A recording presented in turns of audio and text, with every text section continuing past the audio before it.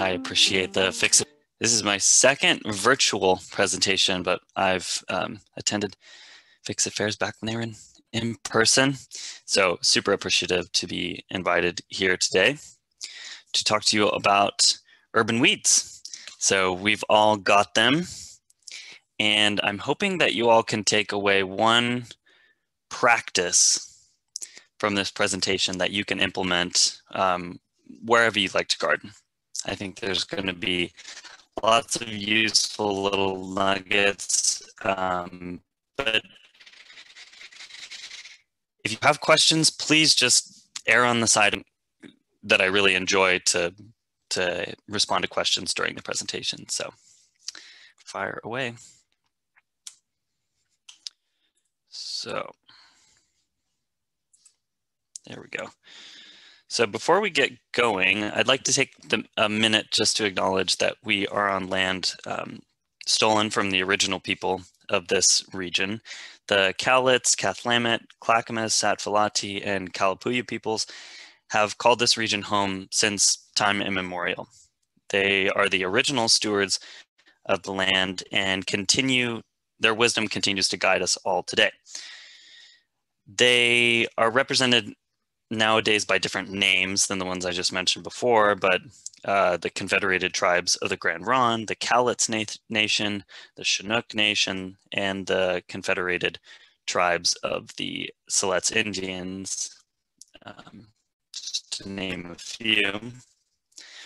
So we are all here gathered virtually to grow in our own stewardship of land and pay respects to those elders. But we also want to acknowledge the cultural erasure and genocide that took place and continues to take place against Indigenous people of this region.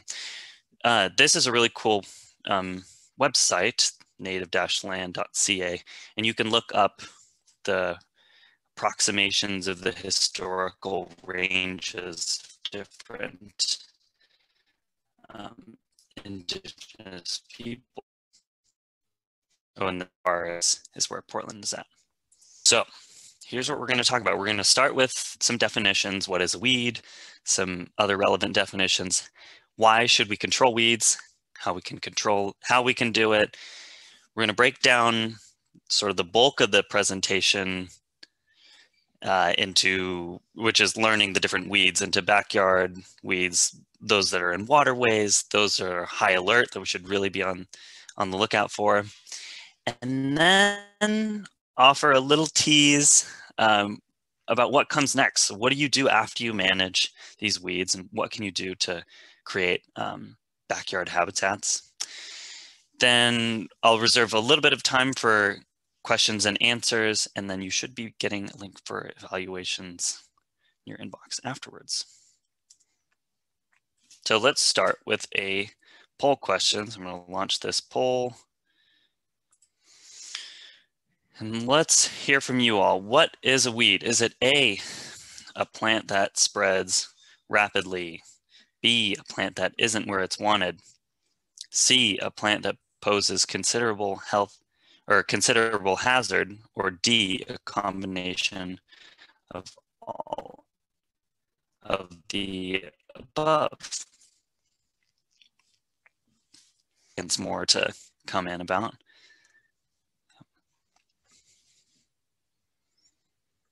Sometimes, for whatever reason, sometimes polls don't work for people, but if they don't work for you, just envision what the answer is. Okay, so I'm going to end the poll, and it looks like we're a little bit split, but a majority of us are saying, or almost a majority, 50% of us are saying a combination of the above, and that's what I would tend to say. A really common alternative definition is just a plant that isn't where it's wanted. I hear that quite a bit, but I think it misses some of the complexity of what weeds are.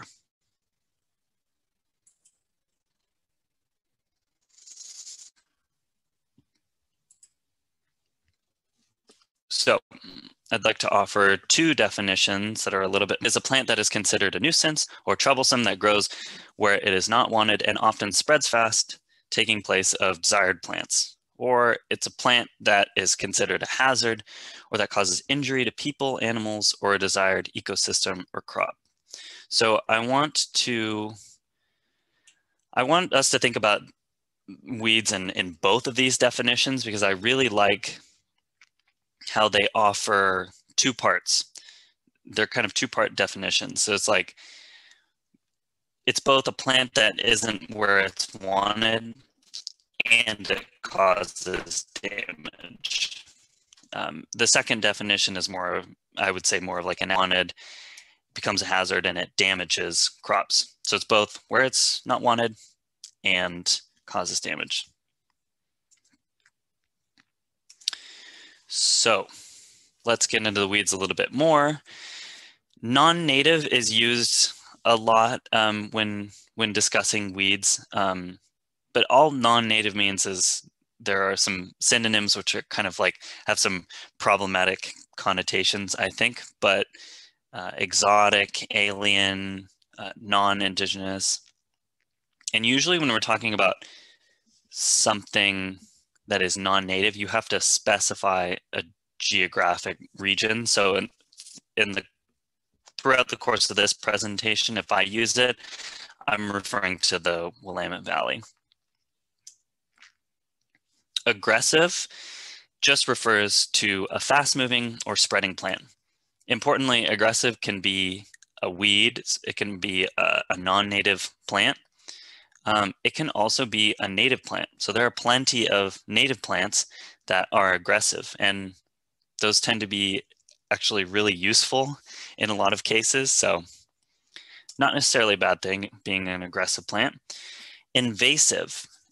This definition, I think, is thrown around a little bit willy-nilly. I think it's a plant that spreads into an area where they are not native, there's one part, and they cause damage. So it's not enough to be just non-native to be an invasive plant. I think it's a little bit overused. Noxious weed is the most specific definition we're going to talk about. It refers to a species or group of species that have been legally designated as pests. And usually that government agency is the Oregon Department of Agriculture. So they are going to be the governing body in this region who decides what is a noxious weed. And you'll have, that'll be broken down even further between it's a class A or it's a class B noxious weed, etc. Before we go any further, let's talk about some plant biology.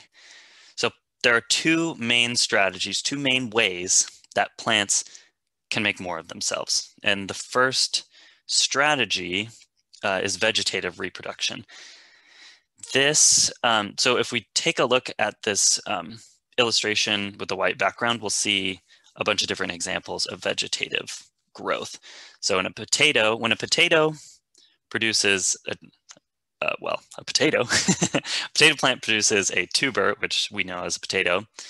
That potato you can take and you can plant it somewhere else, and it will be a clone of that potato plant. That is considered vegetatively the same. Onion bulbs do this, but they form onions in clumps next to each other. Runners and rhizomes are interesting. They're sort of horizontally growing root systems. They can be below ground, so it'd be a rhizome, or they can be above ground. They can be called a runner or a stolon. And it's important to understand this because if you say you were to run a shovel in between, this is an illustration on the bottom right of this graphic of an iris. So if you were to run a shovel in between, basically where it's labeled right there, and cut that rhizome in half, you would produce two genetically identical plants. And then there's sexual reproduction. So plants can produce seeds, and they can produce quite a lot of them. Interestingly, weeds a lot of the time they tend to do both of these things very well. I think we'll see a lot of examples where it's not only that they produce tons of rhizomes, although it may be the case, but in a lot of cases they do both quite well. So throughout the presentation, I might just point out a couple of those times, but yes. So why should we control weeds? Why should we even be concerned at all? There are quite a few implications, but there are impacts on habitat and native species. So native plant communities that are kind of under siege from invasive species because they take up a lot of space and they displace native animals to this region as well. So here we have an illustration of, or a picture, sorry, of Himalayan blackberries in the foreground. And in the background, you just see, I think it's travelers completely taking up all of the ground space, and it's climbing up into the tree canopy to a point where once these trees die, there aren't going to be saplings that can push really easily through this ground layer, the shrub layer of Himalayan blackberries. So that displaces a lot of the native critters and a lot of the native plant communities. Invasive species. And this is the effects from invasive species in terms of habitat destruction, or in terms of habitat loss, is second only to habitat destruction. So like paving it over. That's pretty shocking, I think. So we want to be concerned about threats to native plant communities. And then there are broader, higher level ecological level impacts. So they're affecting both the living and the non-living components. So if we look at the photo in the top left, so we see a brush fire. Disturbance regimes can be altered by invasive species. There's an example of cheatgrass in the plains and to an extent in eastern Oregon. And it is more flammable. It catches fire more easily than the native plant communities. And it's also, its seeds they germinate better after a fire event. So you can imagine the feedback loop that happens from the plant getting established, then a fire sweeping through, and then the seeds disperse, and then even more cheatgrass comes, and that cycle just repeats over and over. So that's an example of how invasive species can alter the disturbance regime. Hydrology. So in the top right, we see purple loosestrife and at Oaks Bottom in Portland.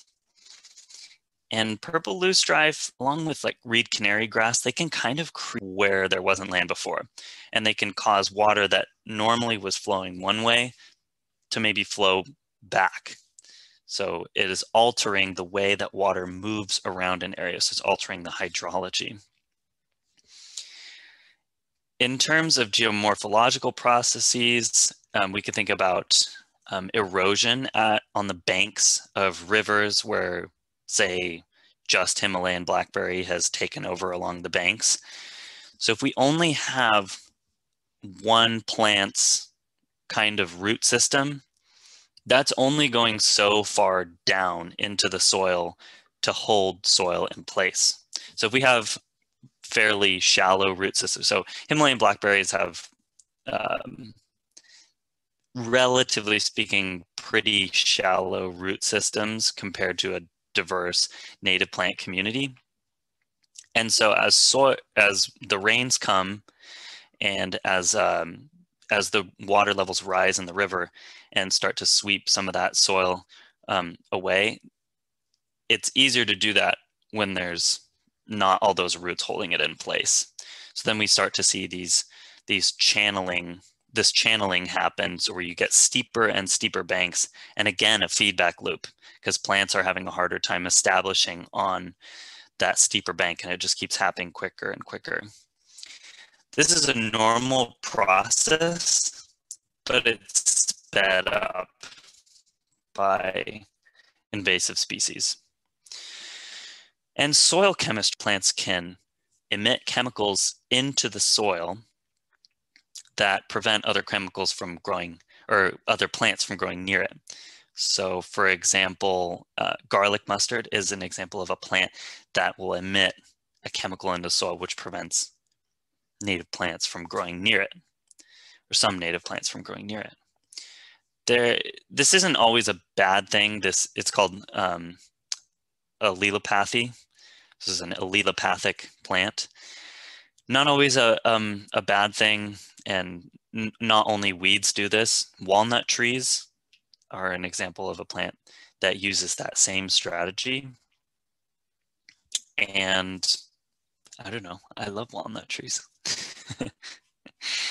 But weeds can start to affect the living parts of an ecosystem as well as the non-living parts. So hopefully we're convinced enough to move on, but how can we help control weeds? I imagine that's why most of us are here today, to learn about that. So you can avoid purchasing potential weeds. You can control and remove the weeds wherever you garden. You can minimize their spread. You volunteer. There are lots of great organizations that are doing good work. Also, the city of Portland has volunteer events for like their No Ivy Day, where they get crews of volunteers out to pull ivy. Tons of fun. You can attend a naturescaping class, or workshops very similar to the one you're attending now, and learn how to transform wherever you garden into something that is not only going to be free of weeds, but somewhere that's going to invite wildlife, somewhere it's going to be a really aesthetic place for you to chill out and enjoy.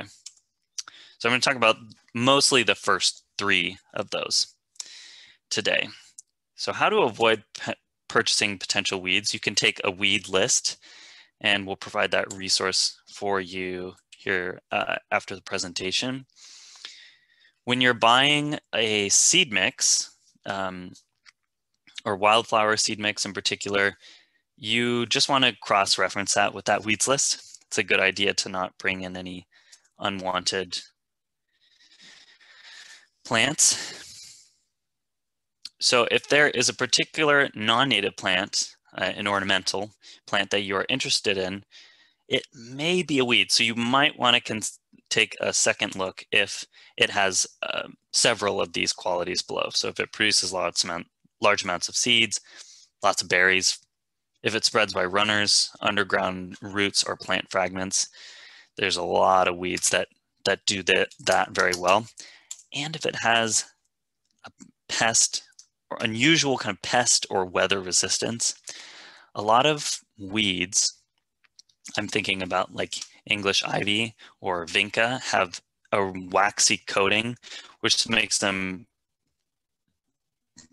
totally unpalatable to deer. Well, I shouldn't say totally unpalatable, but deer don't really like them, and lots of insects don't, because like the insects, if they try and eat lots of those leaves, like they basically get indigestion, and they swell up and die. So you just want to be careful. It's not 100% certain that if you're eyeballing a plant that has these qualities that it is a weed, but just be cautious.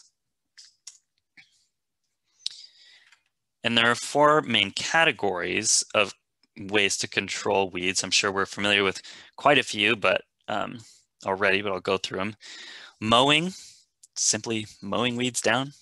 That is a way to keep the weeds in check. Hand pulling, cutting, and burning. So burning would be in an urban context. That would be using like a propane torch.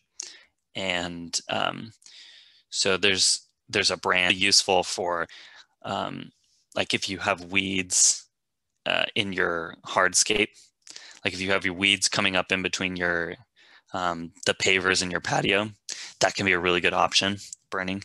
Careful near the siding of your house. Also be careful if you're doing that to do it in, just after it's rained. That's a good time to do it. Don't do it under plants that you care about a lot. I've done that with like rosemary, hedges. It smells really nice though. There are cultural control methods. That would be like shading plants out. So if it's feasible, say you want to establish some trees or thick shrubs somewhere anyways, that may just do it. You may not have to do much weed control at all. You may be able to just put a canopy layer, something that's going to shade. Say you've got weeds that need sunshine. If you turn the lights out, then they're not going to live there.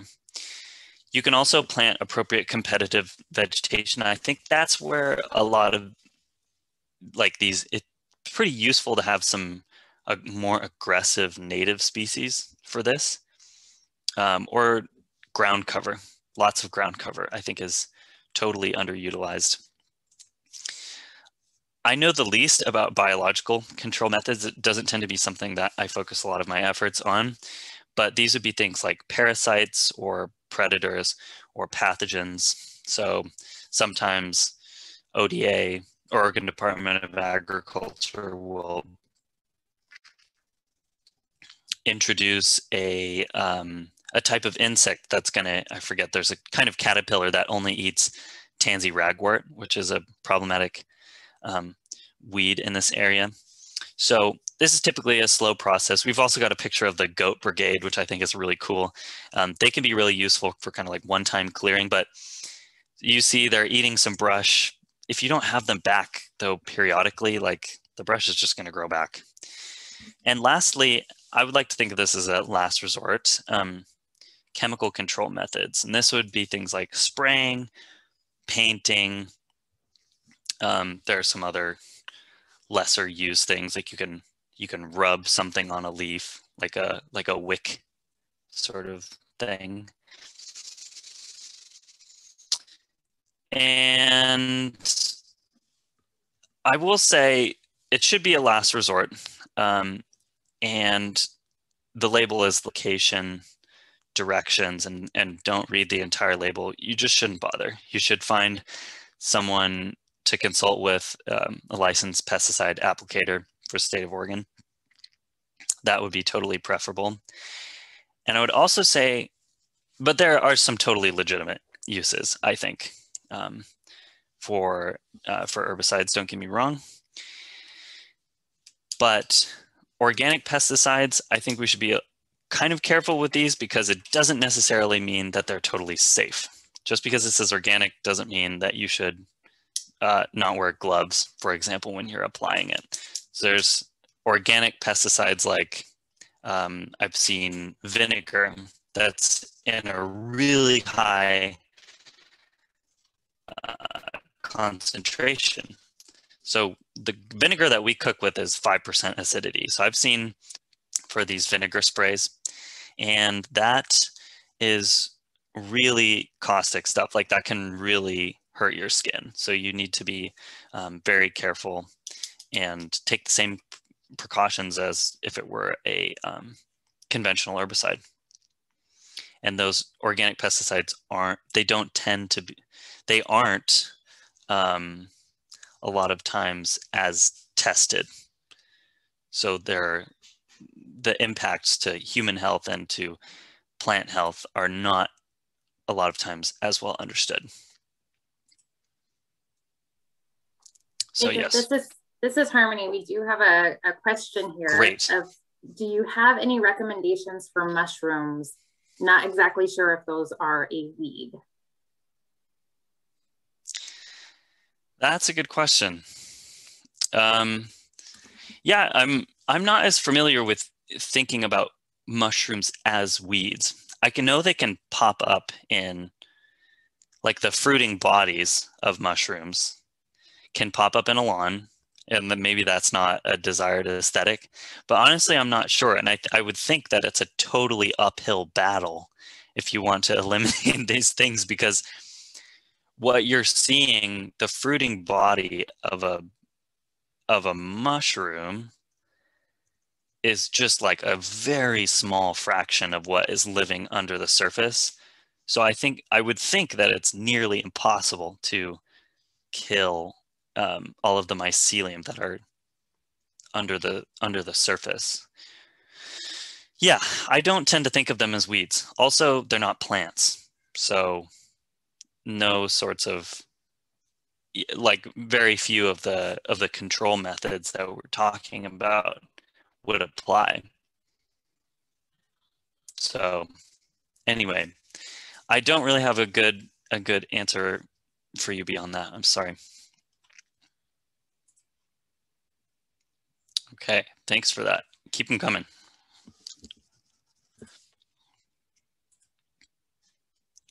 Okay, and we can minimize the spread of weeds. So here we see this dog is all, its fur is all covered in these little seeds. So weeds are spread by humans and other animals, machinery and equipment. Think car tires, lawnmowers. And they're also spread by natural processes, wind, water. And you can minimize your impact.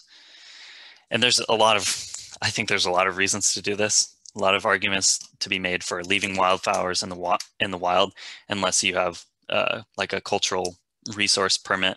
Say you're part of an indigenous group and you're collecting culturally important species.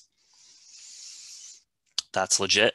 You can clean the seeds from your boots, your bike tires. There are some like mountain bike trails now that have bike tire washing stations, which is really cool. And there are those boot brushes at some trailheads, so definitely use them. Takes so little time. If you're a boater, you can empty the bilge water and check all the crevices of the outside of the boat for harboring aquatic pests, whether those be plants or animals. You don't want to, like,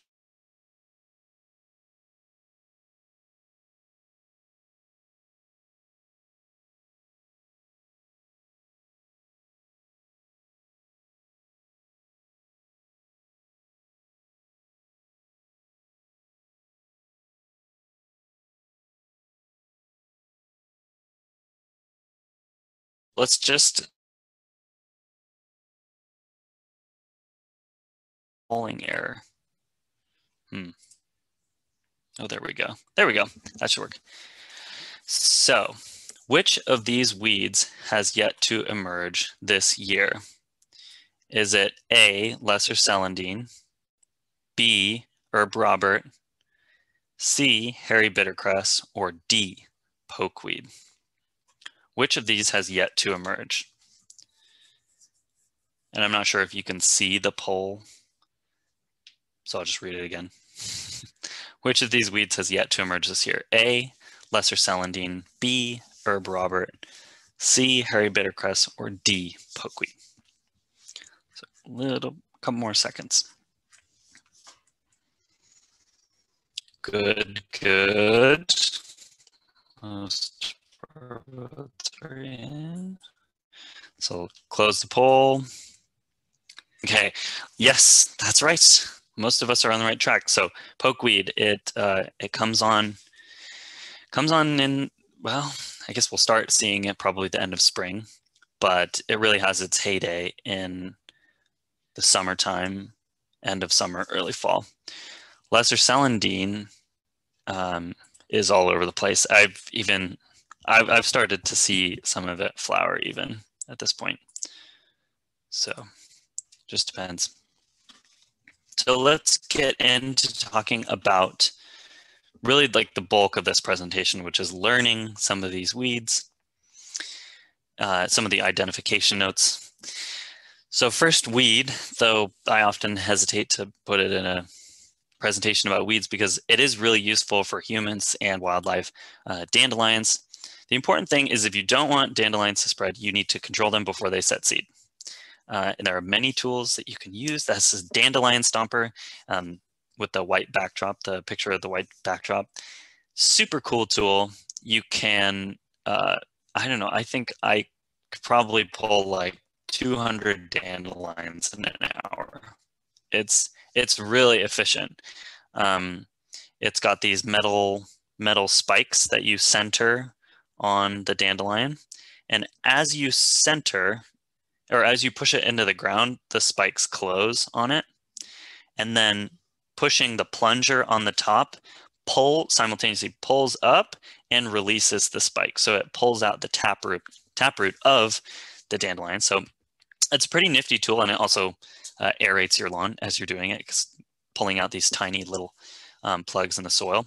If you're going to do a lot of it, I would suggest taking like, I don't know, a small piece of wood or maybe even a brick, because as you use the plunger, it can really wear on your wrists if you're constantly just. So it's nice to have a something heavy to press down on it. But dandelions are good for lawn. They aerate your lawn, which is something that people pay big bucks for, lawn aeration services in the fall. And they're really great for pollinators. They're one of the first flowers of the year, and so when a lot of our native bees, including mason bees, are waking up, they need flowers to forage pollen and nectar, and so this is a pretty good source of them. So, but I can understand aesthetically if you don't want to tons and tons of dandelions. There's easy manual way to, or mechanical way to remove lots of them. Herb Robert, I don't have nearly as much love for. You want to look for a fuzzy red stems coming from a central rosette. That is, all the stems are coming from one central point. The leaves are very similar to those of a Pacific bleeding heart, which is a native species. All you have to do is look at the flowers, though, to differentiate those two species. And this is a plant that can eject seeds. So many geranium species, they can eject seeds, and these are capable of ejecting seeds up to 20 feet. Little tiny seeds. Super easy to remove. Hand pull it just before it sets seed. I am starting to see it pop up like all over, so it's time to get on it before the soil warms up and it starts to flower. Probably the best identification thing about it is to crush the leaves, and it smells awful. Another name I hear gardeners call this is Stinky Bob. So that kind of is a dead giveaway. Shining geranium, another geranium species, but it doesn't have the fuzzy red stems. It has more glossy ones. The lobes on it are much different. They start out a green and they eventually become a pink purple. It also produces a 5-petaled tiny pink flower, and the seed pod, being a geranium, is that same beaked seed pod, and it can do the same trick. It can also eject seeds. Super easy to remove, really shallow root system, not a big deal to pull by hand. Pokeweed hasn't showed up on the scene, but it's living underground right now. You want to look for green or red stems with large, simple leaves. So simple, the difference between simple and compound, learning that about plant anatomy is just so helpful when it comes to identifying native or non-native species weeds. It's so useful to understand that, a simple leaf is one that comes directly off of the stem or like maybe the trunk even. and then a compound leaf has leaflets. So it might have multiple leaflets on one leaf. So that's a good thing to look up. That will help you with your plant identification journey. But the dead giveaway for this plant is the berries that it produces in that form. It kind of looks like a bunch of grapes, sort of, but don't think of it that way and don't eat them, because the berries are toxic to humans. Birds spread them around by eating the berries, depositing their seeds. To remove them, it's not a big deal to pull the little ones. Just make sure to get the taproot, but when they get bigger, you're probably going to have to use a shovel. So if you see that photo in the top right just gives you a sense for the scale. That's like a regular pointed shovel. And these things, they get to be the size of like large sweet potatoes, and they're really, really hard to get out without a shovel. Bishop's weed, I've started to see a little bit come out. Hasn't come out in full force yet, out of winter dormancy. You want to look for this light bluish green foliage, and it almost always is variegated. In fact, I can't think of a time where I've seen it in Portland where it isn't the variegated form of this, though I'm sure it's out there. It spreads by the rhizomes, creeping underground stems and roots. To remove it, you want to dig up the entire plant, including the soil around it, which is a total bummer, and you have to throw all of it away in the garbage, which is unfortunate, but that's just what you got to do. And then you got to track to see if it resprouts, right?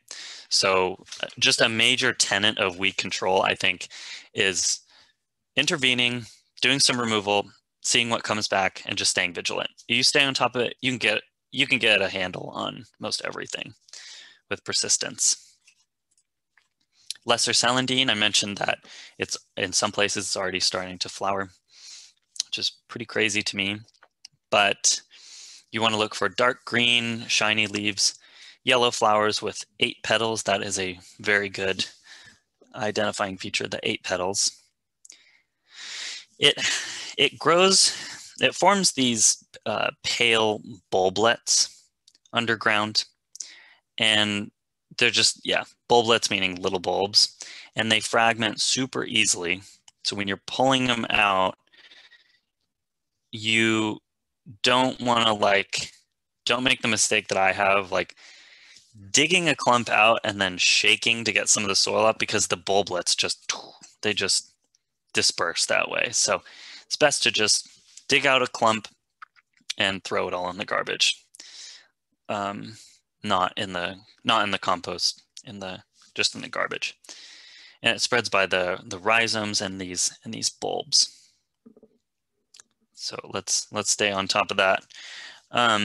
Let's take a 5-minute break. And I don't have an on-screen timer, so you have to forgive me, but let's pick up the presentation at 1:50.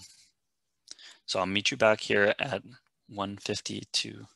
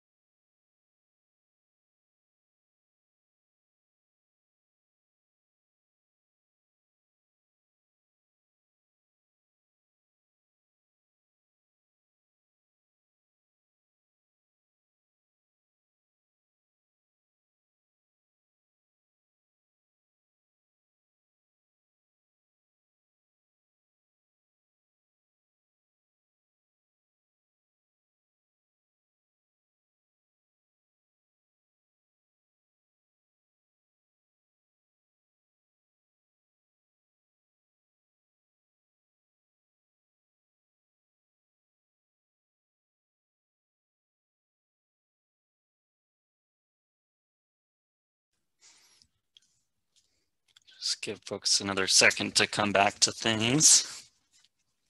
Join back up.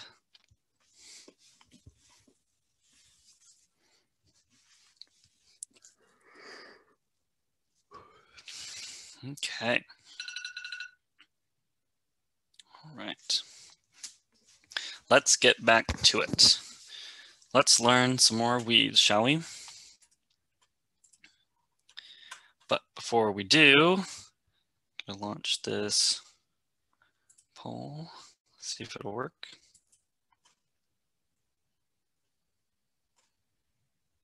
Oops.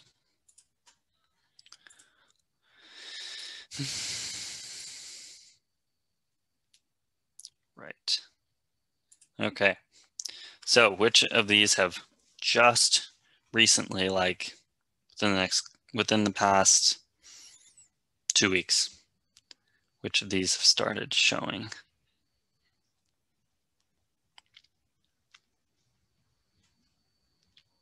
Of course, this is going to depend on, because there's sort of regional variation, different microclimates, plants are responding differently, but we'll see. Which of these have just started to show above ground growth?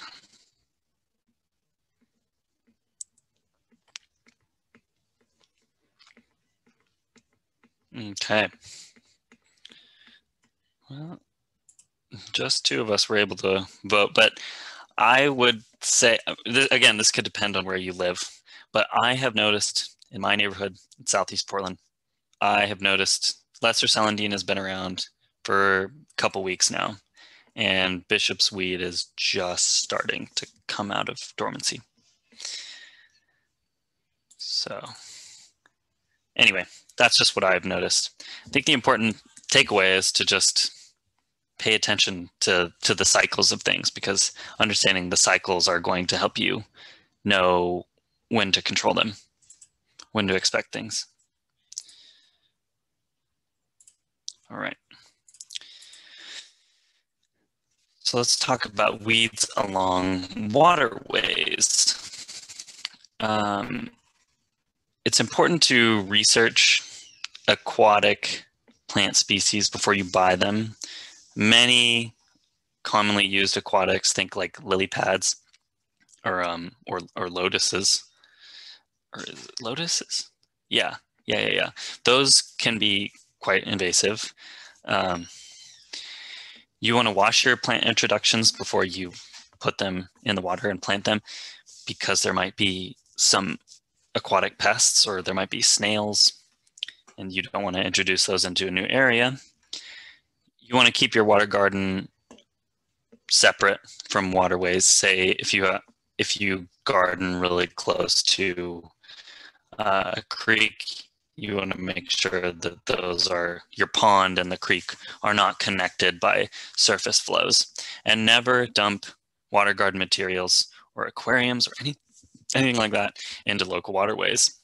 That presumably is how Ludwigia came to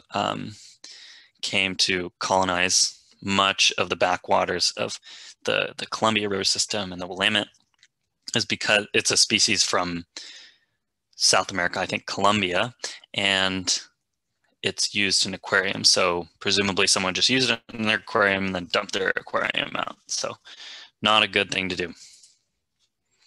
Purple loosestrife, something we see a lot of in the Portland area, in this marshy habitat. To identify it, you want to look for square, woody stems with little hairs on them. Magenta colored flower spikes are really pretty, actually. They have gorgeous blooms, actually, in the summertime. They spread by the rhizomes and by seeding, so it's an example of a plant that does both of those strategies we talked about at the beginning really well. I don't imagine many of us will be dealing with these in our garden. All the fragments, I'm going to throw those in the garbage. Oh, and that picture in the top right is of Oaks Bottom, the wildlife reserve in Portland. Yellow flag iris, I noticed this a lot in near like North Portland, Northeast Portland, the Columbia Slough area. There's a lot of it there. You want to look for bright yellow flowers with these cascading petals. Say the typical iris form, but if you don't know what an iris looks like, that's what an iris looks like. It's got three-sided green shiny fruit when it does produce the fruiting pods. Lots of irises, not all of them, but most, well, a lot of them have flat fan-shaped leaves, and this is an example of one of them. Our native does not have a flat leaf shape. It also is much shorter, but that can be a way to distinguish. There are plenty of good ornamental irises that are not invasive species. It spreads vegetatively and by the seed pods. Another example of a plant that does both quite well. To remove, you want to remove it before it goes to seeds, because if you're removing it while it has the seed pods on, you might just cause more of a mess by dispersing lots of those seeds. And you got to dig out all of the root fragments when you're digging them out. They have quite the clump of roots and rhizomes. There's a photo in the top left of the seed pods, immature seed pods in the center produce viable seed. And on the right, that's just an example of the way that they colonize. And they kind of do a similar thing where in marshy areas where they create more marshy land. They kind of create their own land, adapting some of the potentially altering some of the hydrology. Tree of Heaven, also known as stinking sumac. I tend to call it more tree of heaven. It's a suckering tree shrub thing. It's got large, alternately arranged. There's another plant anatomy thing that will help you so much learn the difference between alternate and opposite leaf arrangement. That's a really good one to learn. That will help out a lot. And it smells of rancid peanut butter. Though I tend not, for what I must be missing something in some smell receptor because I don't smell it that much. I just look more for the leaf shape and that suckering tree form. It spreads vegetatively, and it also produces these winged nutlets called samaras. Kind of look like the maple seed pods. To remove them, not a big deal to remove the little ones by hand. You can usually pluck them out. Harder if they're in kind of like in between the sidewalk and a foundation. That's pretty difficult. You can use a weed wrench for saplings, or if they're a little bit bigger, might have to be a shovel removal, and then paint with herbicide.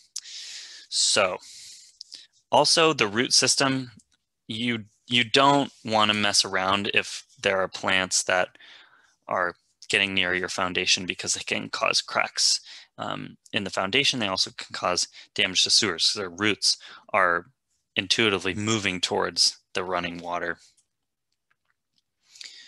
A weed wrench is quite the tool. It's really nifty, good for pulling out kind of these medium caliper shrubs and trees. There's an example of how it works, but as you are leaning back, those teeth cinch in on the base of the tree or shrub, and then you've got that good lever action to help you yank it out. It's good for quite a few plants, actually. There's what it looks like when it's really young. So these are its first true leaves right here.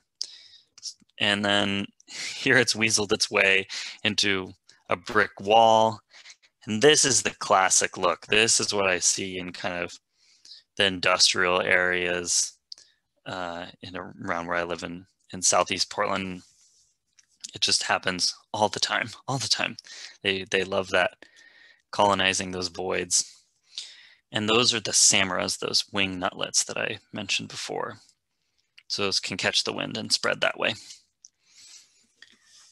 You could be forgiven if you were just looking at the leaves. You could be forgiven for mistaking it for black walnut, but take a closer look at the bark and you'll see that tree of heaven has really smooth bark.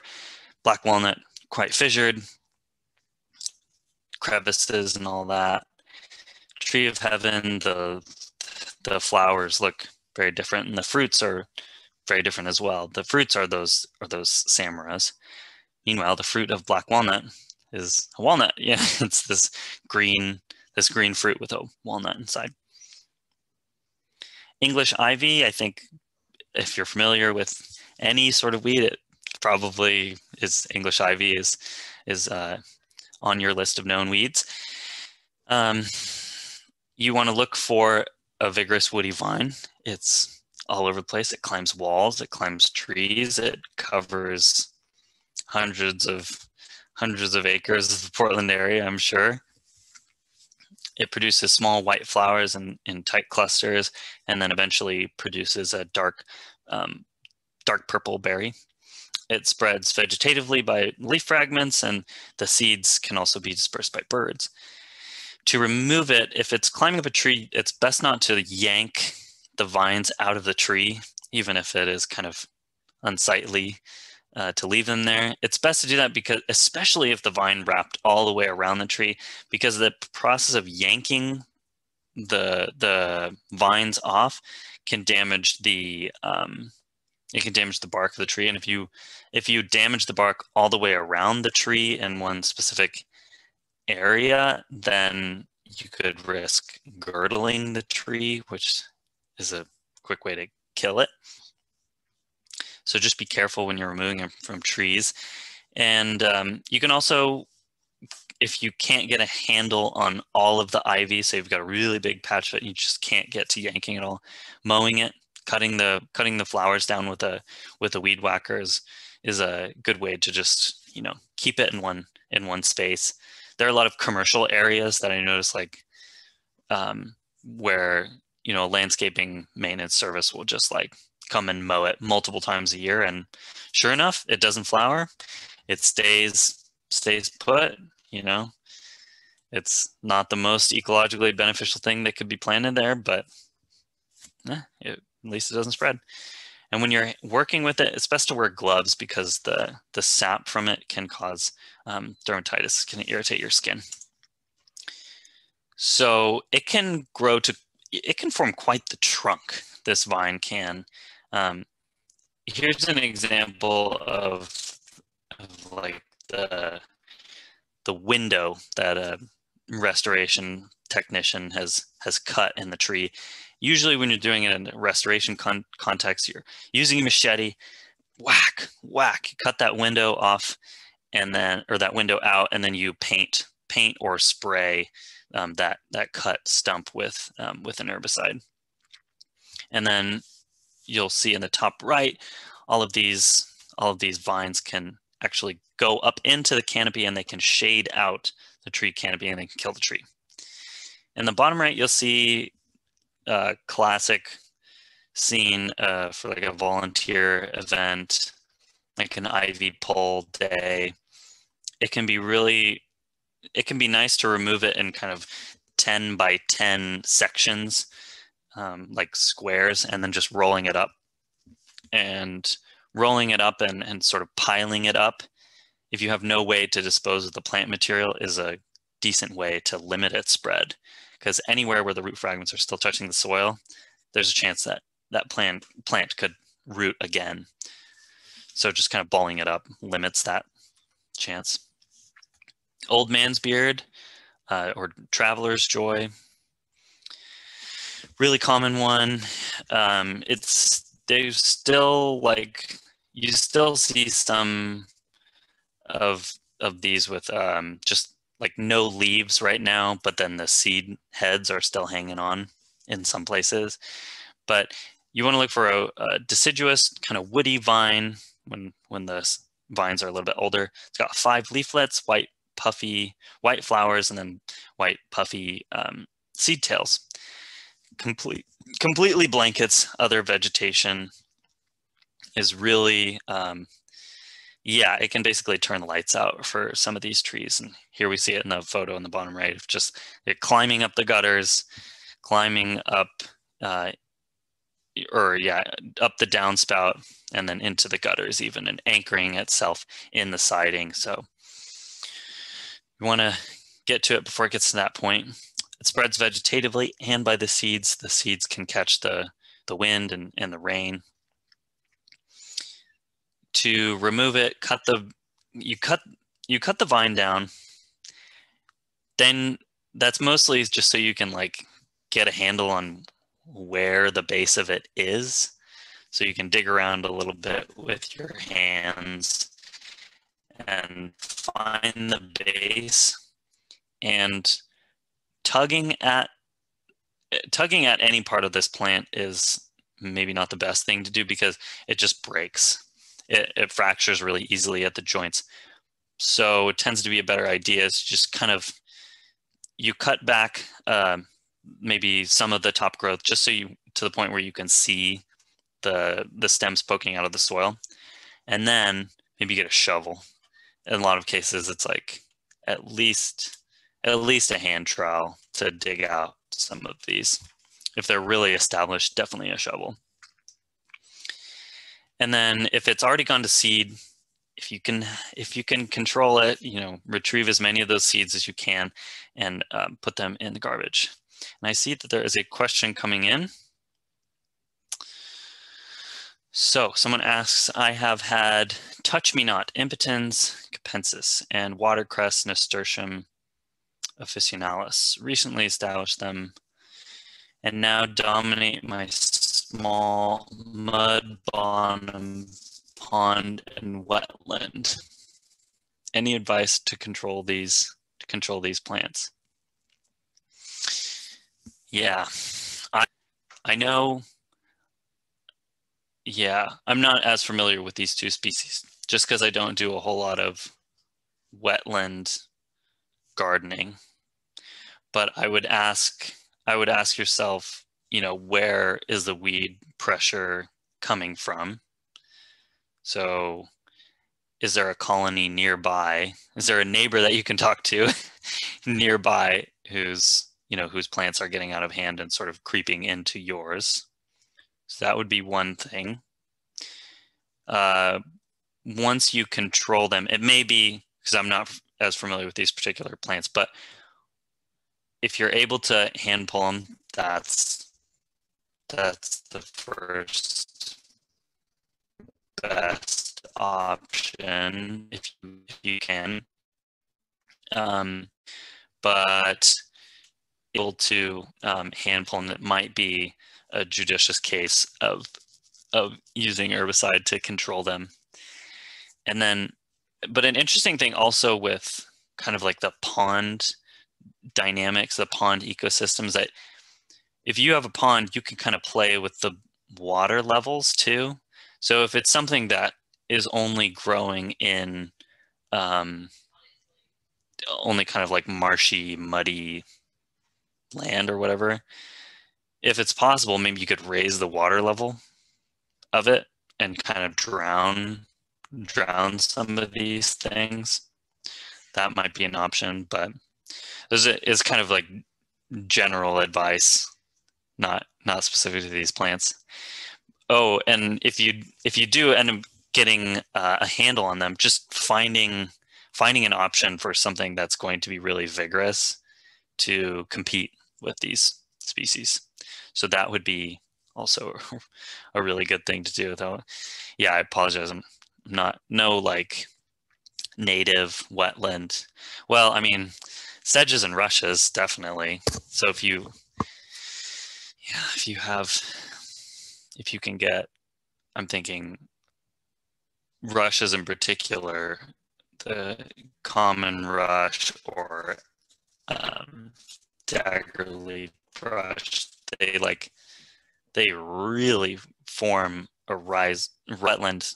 Maybe getting a good ground cover layer established would planting competitive vegetation like rushes or sedges would be a really good way to get a handle on it. Yeah. So, but I'm going to write that down because I need to, because I know impotence or policeman's helmet is kind of another one that gets out of control. So I'm going to write that down. Touch me not. Okay. Thanks for that. Okay, let's keep rolling. So Himalayan blackberries, probably, you know, another very common one that if you recognize some weeds, you probably recognize this one. Really common, thick, red, arching canes. A lot beefier canes than those that are grown for food. A lot beefier than marionberries, a lot beefier than whatever the thornless varieties of blackberries are, and beefier than the native blackberry species, which we'll see a picture of. It's got large, round, toothed leaves, so kind of zigzaggy leaves on the margins, with 5 leaflets, and it spreads by the stem fragments and the rhizomes. And the seeds are dispersed by birds because birds also love blackberries, just like we do. To remove them, you can cut them down to a foot because that's just a really good way to be able to, again, to like kind of see what you're looking at. And then you want to be able to find the crown. So you're probably going to be digging around a little bit with a shovel to use that lever action to pull that shovel, or that crown out of the ground. And then once you've successfully removed those, you can plant overstory plants to shade them out. If it's acceptable in that location to do so, to plant thick shrubs, thick evergreen shrubs would be best to shade out some of those from coming back. And just like I said before, tenant of weed control is just, you know, intervene and then stay tuned. You like keep monitoring, keep after it. And I've resisted for a long time buying pairs of leather gloves, and I don't know why I've resisted so long. It like completely changes the mood when you're controlling blackberries. It can make it like a fun activity, or I think. Okay. Oh, just a response about the wetland weeds, the impotence and the watercress. I was thinking about trying Juncus potens or a blue rush. Yeah, so blue rush being the cultivar from common rush. So thanks for encouraging me to plant rushes and changing the water depth. Yeah, good luck. Good luck. Well, yeah, and it's so wonderful to have a wetland garden. It's such a different kind of garden than most of us get to use it. So that's really fun. So enjoy. There's a picture of the berries. Yes, like we all need to know what blackberries look like. Those look delicious. Okay, now let's turn to look at some high alert invasives. So some that we should be really concerned about, some that are really aggressive. Spurge laurel is the first one. Produces yellow flowers with that honey-like fragrance. Produces, or after the flowers, it has the green fruits, and then as they mature, they turn black. A good way, a really good way is to ID them is to look for the dark green leaves that are shiny on top and lighter on the underside, and that they're spirally arranged around the stem. That is a pretty good way to tell if there aren't flowers or fruits at this point. The seeds are dispersed by birds and rodents, but it also suckers, spreads vegetatively, can do both quite well. To remove it, you want to hand pull with gloves because, again, it can cause dermatitis. and the larger shrubs must be dug out. There's no pulling those out. And if it's kind of a medium size, maybe you can get away with a reed wrench. And do not eat the berries because they are toxic to humans. Do not, do not. Unfortunately, I know people who have encountered other people that have. And it's really sad, but they establish really well in an understory of a woodland, and they're taking over one of my favorite ecosystems, which is an oak woodland, Oregon white oak. So total bummer. We really want to do our part in urban areas so that they don't kind of escape and get out into our, on the fringes out into natural areas. So let's do our part. Yellow archangel. So fortunately, I don't see too much of this in Portland, but to ideate, you want to look for variegated leaves, which are opposite. So directly on either side, one leaf here. Coarsely toothed edges, and the flowers are kind of a dead giveaway. They've got that, I don't know, they kind of look like a jellyfish to me. That's those hooded flowers. It spreads vegetatively by the stems and potentially by seeds, mostly by the stems. To remove it, dig up the entire plant, throw the soil away and all of the root material, and monitor for regrowth. Just keep on it. And a way to weaken it and then kind of more selectively pull out things would be to sheet mulch, maybe over the course of like a year. So that would be the process of putting, and I think East Multnomah's got a great resource on their website for like the lawn removal guide, and it'll talk about sheet mulching if you're not familiar. But so yeah, you put cardboard down, or there's also this stuff called contractor's paper, which is kind of like a thick brown craft paper kind of thing, and it comes in rolls. You just roll that, a couple layers of that over the weeds, dump alternating layers of brown and green materials. So it might be like, oh, I don't know, like 6 inches of wood chips, a couple inches of compost, then maybe straw or more wood chips on top. And just your final layer should be a brown layer, so plant material that has been dead for a while, or that has been decomposing for a while. Doesn't have much carbon in it. Right. So, but stings are still going to pop up through, you've got a really vigorous weed if you're trying to sheet mulch a large area. So it's inevitable, things will pop up, but less will pop up. And then you can just dig those clumps out and then cover that back over with plenty of material. So it's discouraged from popping up again. Scotch broom doesn't tend to be as big a deal in like smaller urban gardens, but like along highways and whatnot, it's ubiquitous.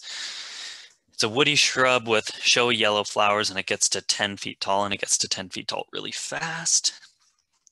When it's older, it has rigid bark, and it has tiny leaves, and the seeds form in these seed pods. I think you can see that in the top right photo.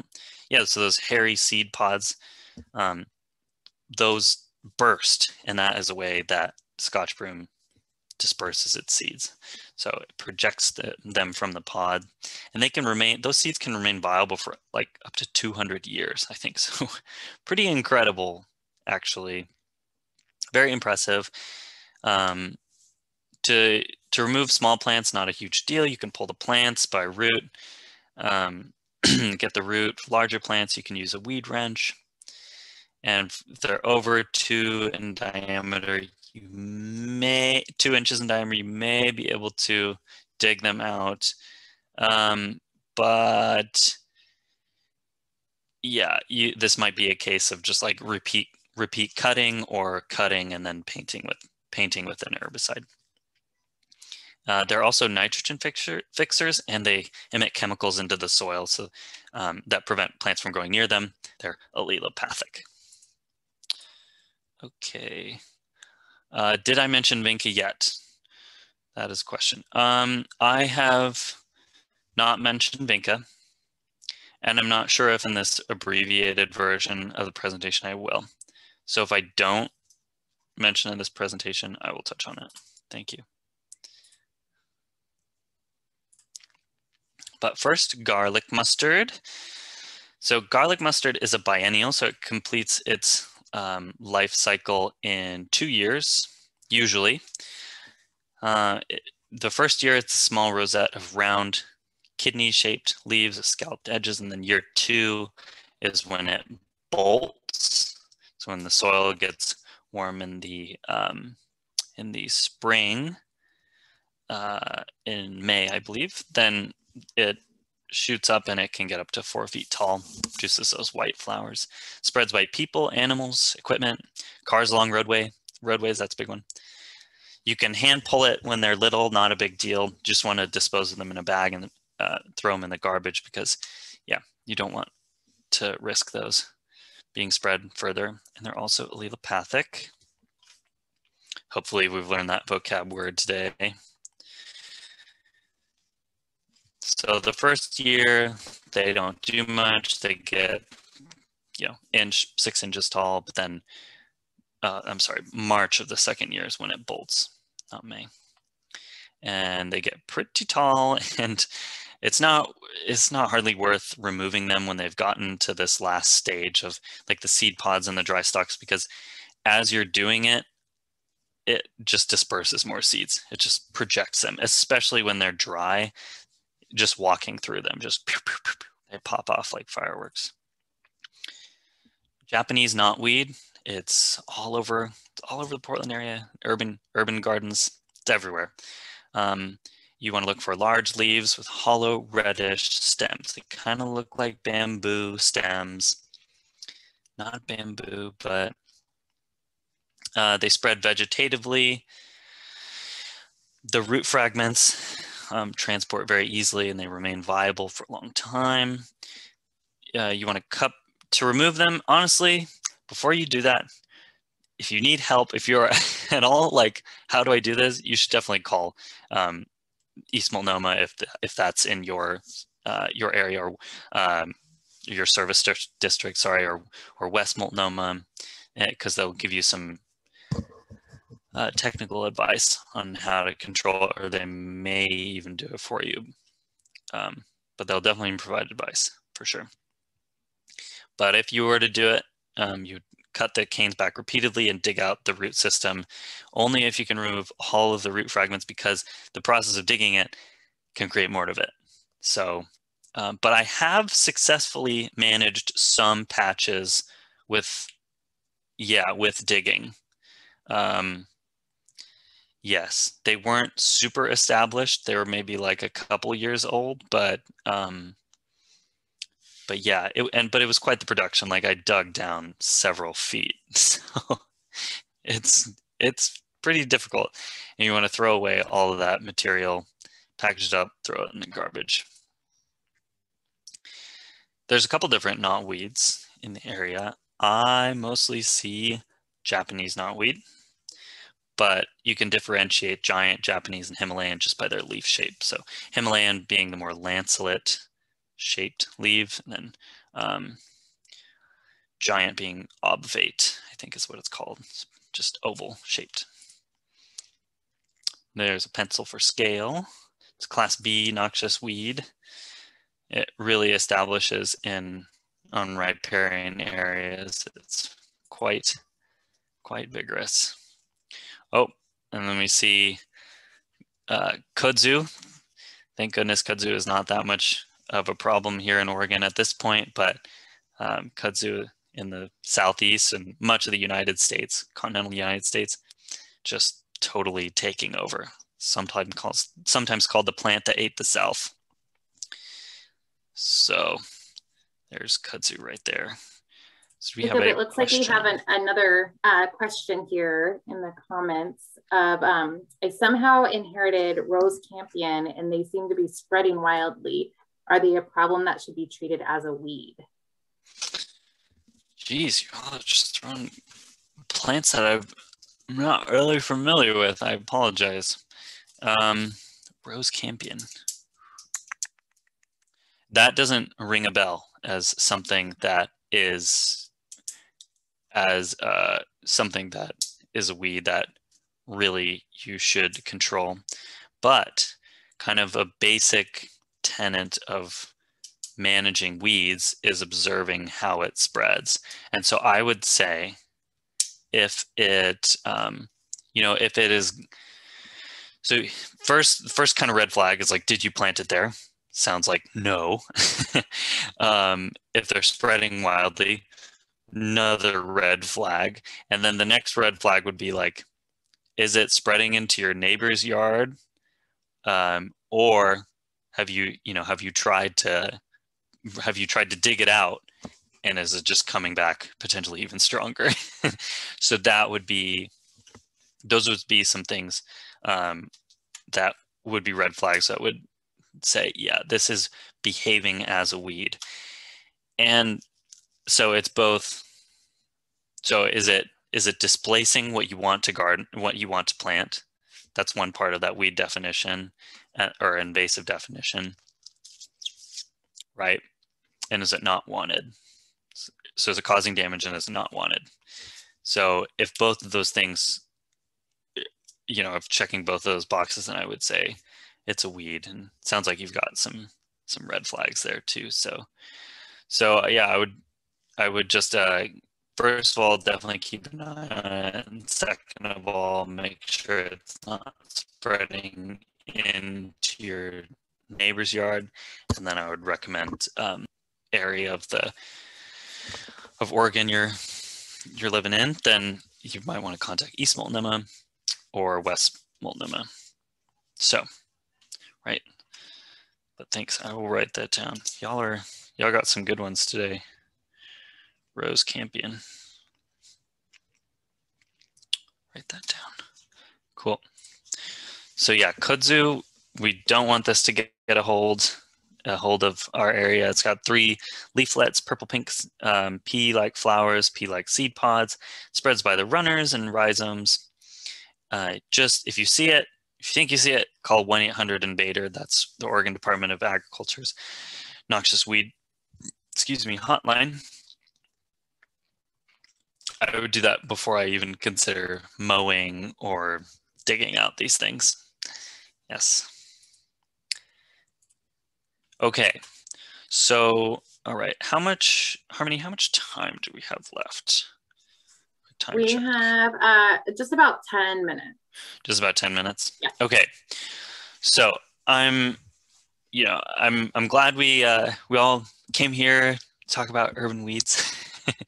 It's something that I'm really a fan of talking about. But once you get a hold on things, you should start thinking about planting native plant communities, incorporating native plants into your landscape when you've done that extended site preparation required.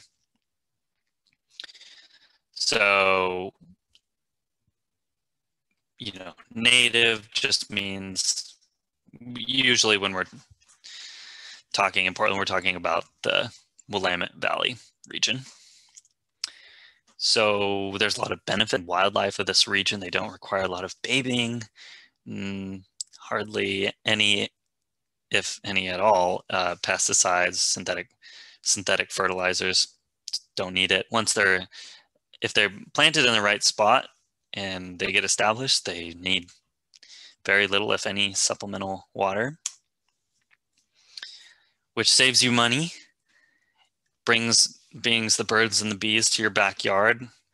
Really wonderful to enjoy native pollinators and birds in your yard. Oops.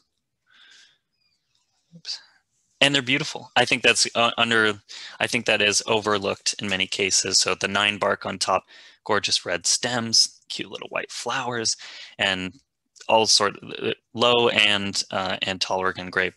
Wonderful species, wonderful garden species, so useful for seasons of interest. I do recommend. Planting for success is this is broadly applicable to planting ornamental species, so things that aren't native as well, so which many of us gardeners will be familiar with. Right plant, right place, matching the soil and other climatic conditions in a certain place with plants. That's the skill. In terms of planting, fall or winter, also spring is nice, but fall or winter tends to be the best planting time because things are going into dormancy, and they kind of just like, spring comes, they wake up and they're like, oh, I like being here. This is great. To make sure you get things in the right plant, right place, observe wherever you're gardening, take lots of notes, do lots of sketches. I know, or I'm a designer, so I'm always sketching, and I'm always asking myself, why is that plant doing so well there? And I'll make note of that. Oh yeah, okay, so that plant will tolerate some dry shade. Okay, I'll tuck that away for future plant purchases. Microclimates are quite the feature of natural areas as well, but urban areas, there's lots of things that create different niches. Houses and buildings and fences, they can move wind, they can change wind patterns around, they can retain heat. So retaining walls and large rocks, they can act as they have that good thermal mass. They take in heat and they release it during the nighttime. They can help keep some of your more tender plants a little bit warmer. The bottom side of a retaining wall, especially if it's north facing, tends to be really cool and damp. Maybe a good place for some ferns. Raised beds, the soil in them will heat up and it'll cool down. So it'll heat up earlier in the season and it'll cool down earlier in the season. So it's more extreme. Terraces and slopes can affect how water moves around. On a slope, water will move through quicker, whereas in a lowland, flat area, water will stick around a little bit longer. Paved gravel surfaces, things like showy milkweed love a gravel mulch, so that can be a nice little microclimate for it. And of course, we all, I think most of us are familiar with like the phenomenon when you have a big conifer and it sucks up all the water and casts a bunch of shade. So it creates its own little microclimate under the tree canopy. When we're planting, let's think about, as opposed to just individual plants, let's think about plant communities. And taking nature walks can give you an idea for what these native plant communities are. You can play with that, but think about assemblages of plants. So here we have an overstory. Can't really tell, but I see some conifer in the background. Then I see a vine maple, a mid-canopy layer, healthy, lush sword fern, and then I see some, it looks like little bits of salal on the ground layer. Not sharp boundaries, just things kind of blend into each other. Really aesthetically pleasing for a naturalistic look that way.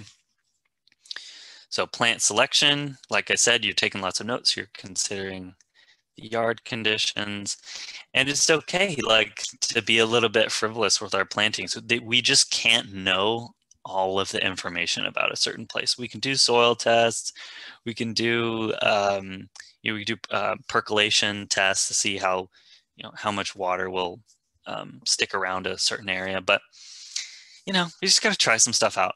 So have fun and experiment.